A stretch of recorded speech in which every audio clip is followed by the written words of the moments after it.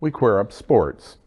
RuPaul's Bob the Drag Queen reflects on WWE and why wrestling is inherently kind of gay. His time with WCW would come to an end after he was fired for blading during the infamous King of the Road match at 1995's uncensored pay-per-view, something which was strictly against WCW's corporate policy at the time. On a side note, if you've never seen the King of the Road match, you have to go back and watch it, because it really has to be seen to be believed. It featured both Dustin and his opponent, the Blacktop Bully, fighting in the back of a moving truck that was covered in hay. The goal of the match was to climb to the front of the truck and be the first to sound the horn. Truly one of the strangest matches in wrestling history. But that was in Dustin's past now, and he had to start looking towards the future. What he didn't realize at the time was that he was about to stumble into what would go on to become the defining character of his career. In August 1995, Runnels returned to the WWF, this time debuting a new character called Goldust.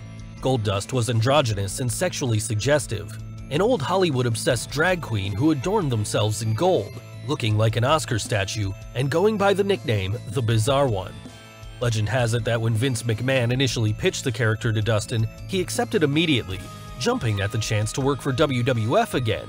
Then, once the call was over, he immediately picked up the nearest dictionary so he could find out what androgynous meant. Needless to say, he was surprised by the answer and quickly became concerned about what he had gotten himself into.